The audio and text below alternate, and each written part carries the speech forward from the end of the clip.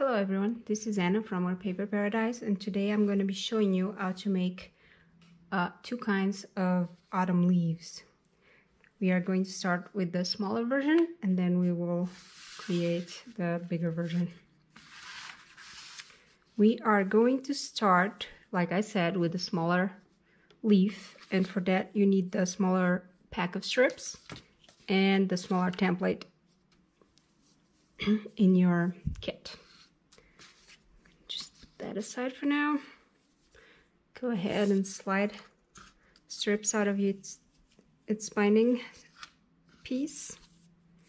Set the brown one aside for later. And we're just going to start curling the strips into loose coils. And we're going to use this little guy as a template for the size we want them in. To create a loose coil, what we are going to do is, the quilling tool has a slot in it. So we are going to grab one strip. It doesn't matter what color it is because they're all going to be shaped the same way. So just grab one strip, slide the strip into the slot on the tool, and then you're going to start curling. You can curl it away from you, which is how I prefer it, but you can also curl it towards you if that's easy for you. It doesn't matter for the final result. Notice how I'm kind of holding the strip. It's more like guiding. I'm not holding it tightly. So I'm just making sure it flows between my fingers, and this finger is just supporting the coil as it forms. And I just roll it like that. You roll it until the end. Then you're going to take it off your tool, grab your template, and we're going to let this one open up until it's the same size of the template. Sometimes if you put too much tension on your strip, so let me explain that. If you hold the strip too tight as you are curling, it will be harder for it to expand to the same size as that. So what we can do is just curl all the strips and then just let them sit there for a while, and then in the end we'll glue the end. That's what I'll do with this. I'll just curl them all. It's always the same process. So just slide it in, start curling until you have it all curled, and then let it go.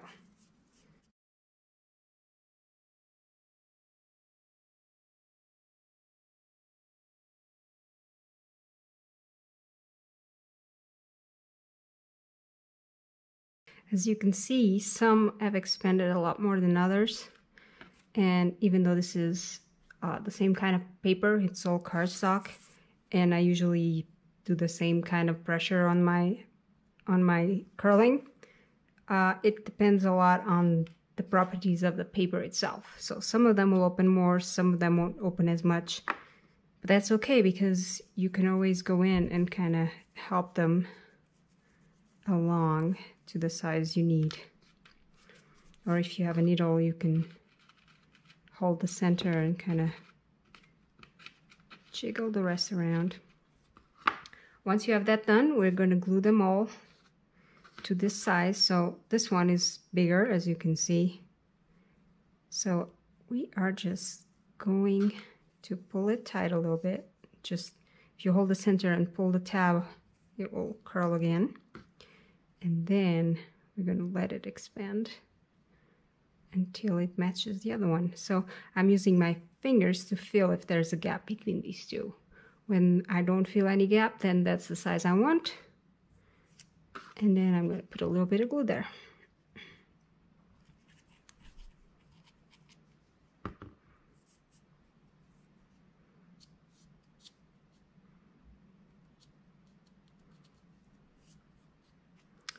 And I'm just going to repeat the same with all of them.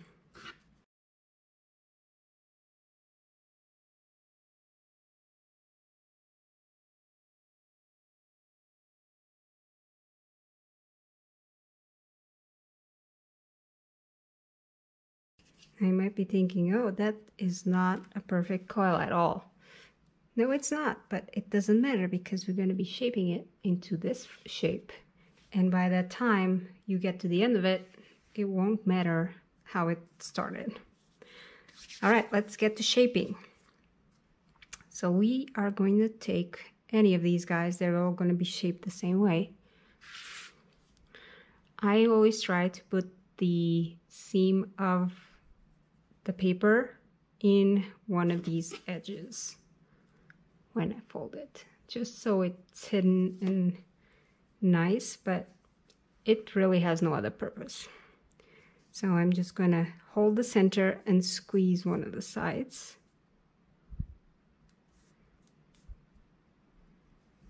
Then I'm gonna hold the center and kind of push everything the other side and squeeze again. And once I have this eye shape, I hold both sides and give it a slight twist to create an S shape. I'm going to do it again.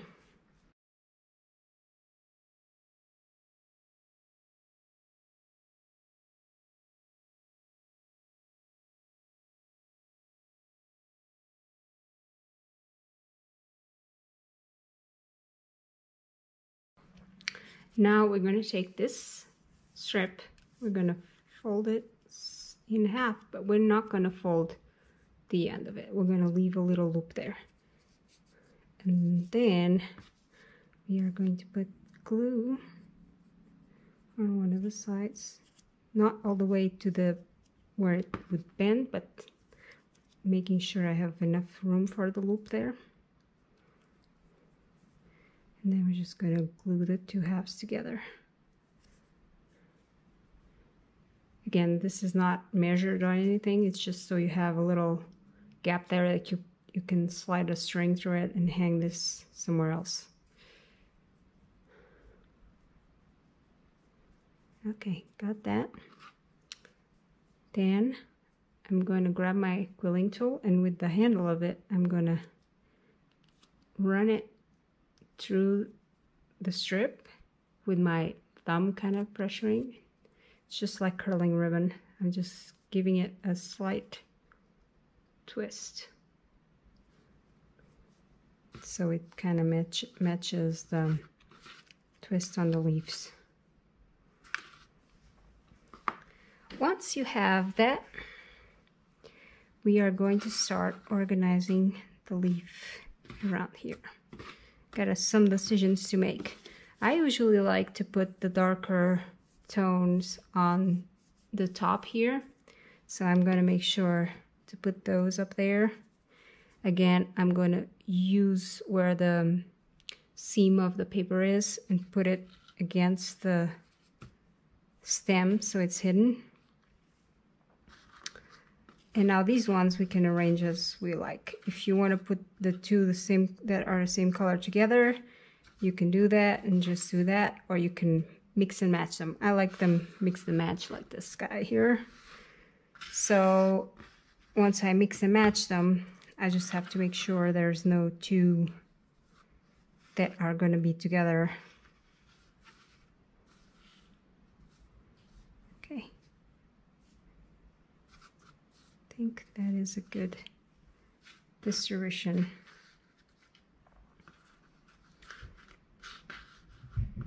So now that we have this, we have to kind of put these guys together and really shape them so they flow with each other.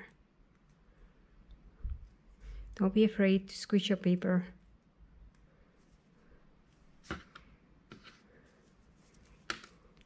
See, this one, they fit together like this, but I don't want a leaf that is that asymmetrical, so I'm gonna push them so they're matching more closely from end to end. Same with these guys. Some of these will be easier because they're closer to what you need than others. Okay, once you have that, we're going to take the centerpiece and we're going to glue it right to one of these guys.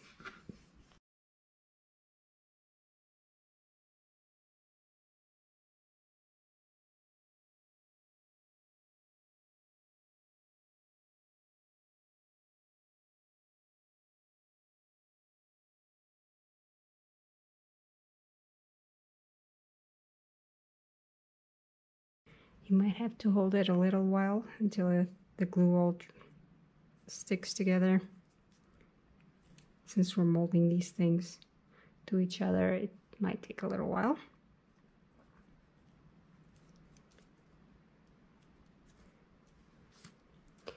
Got that one. Now we're going to glue these guys together.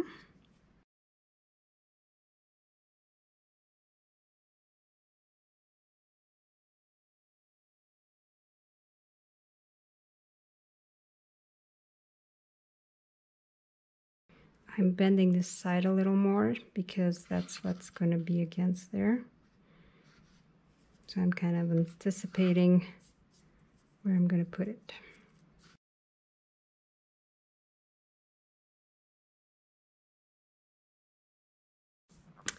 Now we glue these two together.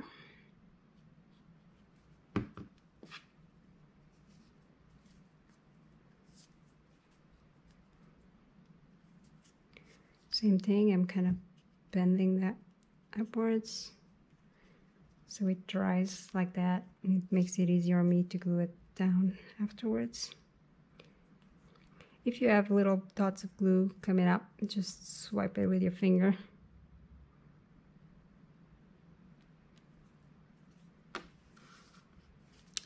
Okay, now that we have all of that, we just need to glue the tiny little side leaves to the stem.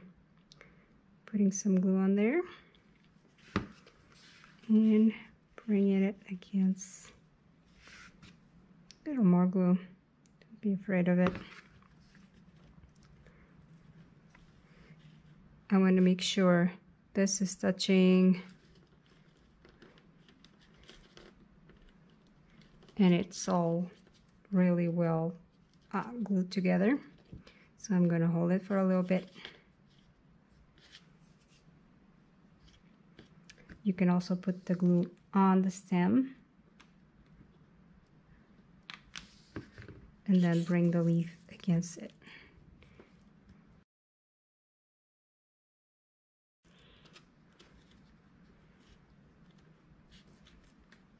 Granted, that might be a little more of a mess, but all you have to do is hold it until it's dry.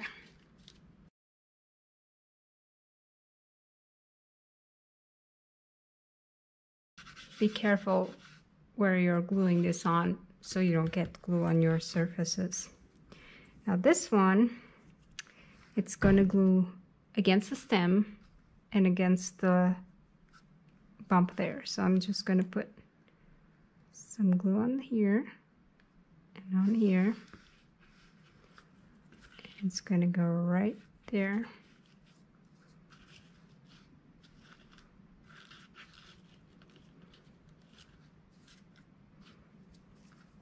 Same with this one, on the edge there and on this bump.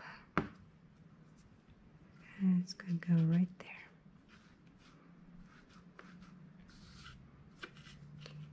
And once this is all dry, you can go in and scrape any bits of glue that I've dried on the surface. That's it. That's your first leaf. Pretty easy, huh? Okay, now on to the second leaf. It looks like a lot, but really it's a lot of the same that you have already made. So you can take off your other pack of strips. There are 3 red ones. You're gonna put them to the side for now. And with the other ones, okay, let me check. No. There are 4 that are a lighter yellow. You want to put those to the side as well. The rest of them, we are going to do the same as we did before with the smaller template.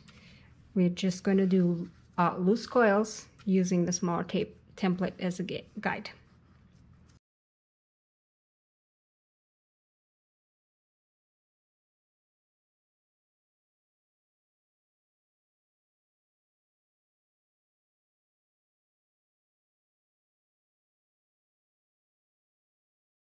the lighter yellow ones, we are going to glue them end to end. So we're just making a longer strip essentially. Just put a little bit of glue there. And then glue them to each other. Usually I do like a 1/4 inch overlap. Same thing with the other one.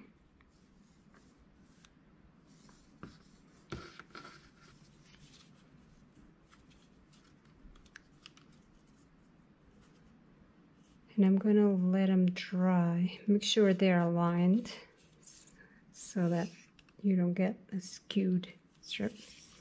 And then I'm going to let them dry while I size these guys up. Same process, just use the template, grab your coil, and kind of, you can always, instead of doing this and making it smaller, you can always just kind of push it with your fingers and it will conform to the size. Just be gentle. You don't need to squeeze it too soon.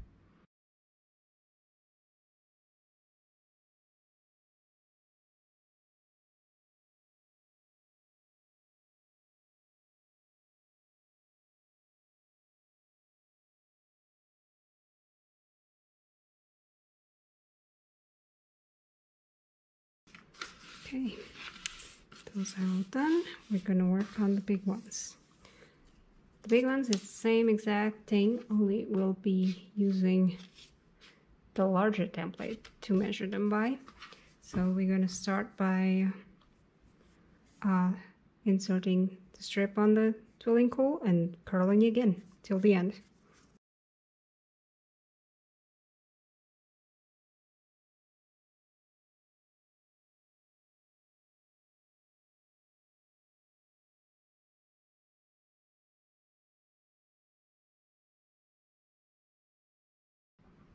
Right, now we have all the pieces. We can start shaping, and this is really the point where you can decide what you're going to do with these pieces, because they're all the same size. So how you arrange them to make this leaf, it's really up to you. Since I have these guys and they're going to be the big ones on top, I decided to arrange this sort of from dark red to light yellow. So I'm just gonna lay them out like that.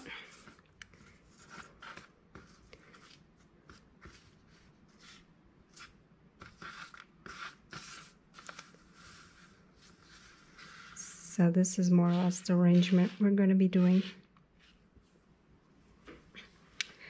And for these big guys, the shapes we're going to create are exactly like the ones we created for this.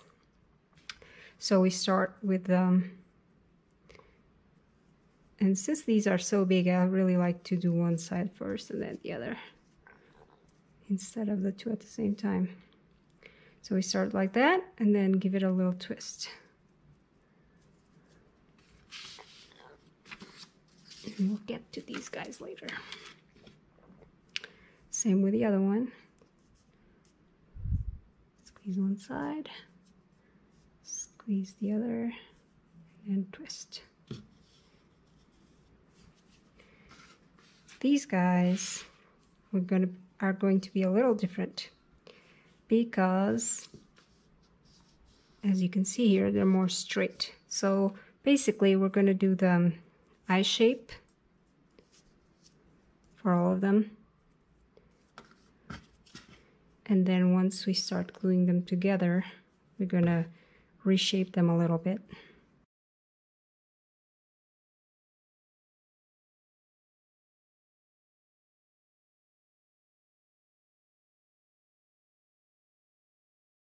Now that we have the shapes, let's not mix things up so I don't get different colors mixed together. We are going to start gluing things together. I'm going to take the bottom ones, I'm gonna put some glue on one side, and then I'm just gonna squeeze them together like we did for the other guys. Only this time we're not twisting the ends, we're just making a bigger version of an eye with two of them together. We're gonna do this with this guy. Then we're gonna grab one of the red strips. We're gonna fold it in half. We are going to put some glue. I'm putting it all on one side, and then on the other side I'll only put it like a little bit ways off, because we are going to wrap it around these two guys that we just glued together, and then glue the rest of the strip together. Make sure it's aligned. Everything is fitting in place. And there you go. This is our first base. Now we're going to take the next two shapes, and they will have to kind of fit around this guy. So I'm using what we have already created and kind of shaping them around it. Like I said before, don't be afraid to really push the shapes.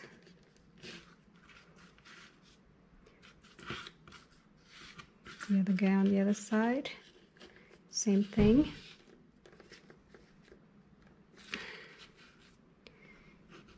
And we just put some glue on there.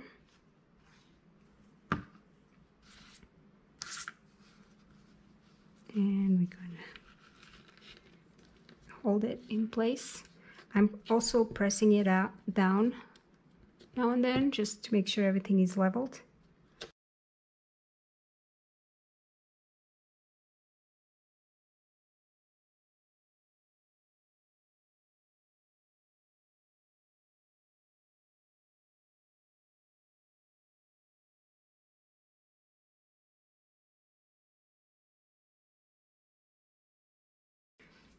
Next one, it's the darker orange one.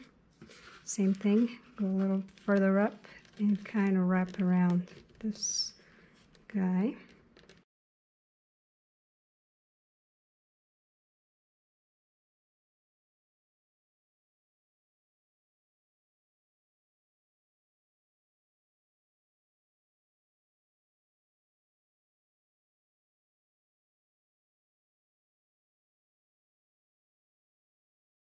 Okay, so we have the centerpiece right there. Now we are going to make the side pieces, which are basically the same exact thing, only with different colors. Let's start with these guys.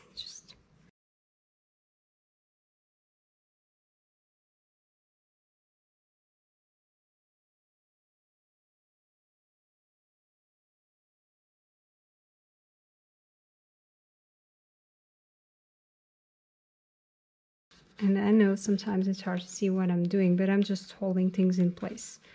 It's the hard side about this is I have to have my hands in your way to do what I need to do. The other side now. I'm going to take these guys, same process.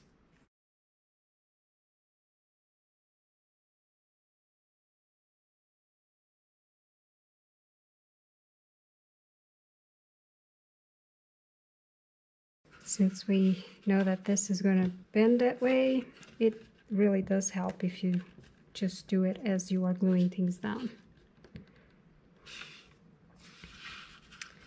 Okay, we have our shapes pretty much done. Now we have to glue the side shapes to the rest of it. And to do that, we're going to put some glue on here. Can extend it there a little bit, and you really have to be patient with this, because you are forcing things into place. So it's going to take a little bit to really stick before you can let it go. But everything in quilling is patience, so you are just practicing that. Making sure everything is flat.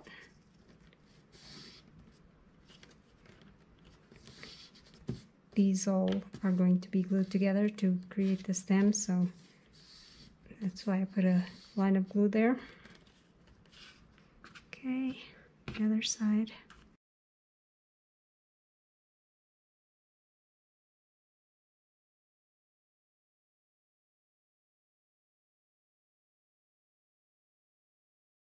The last part of it are going to be these guys that are going to be just like those coming in there. So we're going to put some glue on the edge there and on this little bump, so they glue where they should. There we are. Same on this side.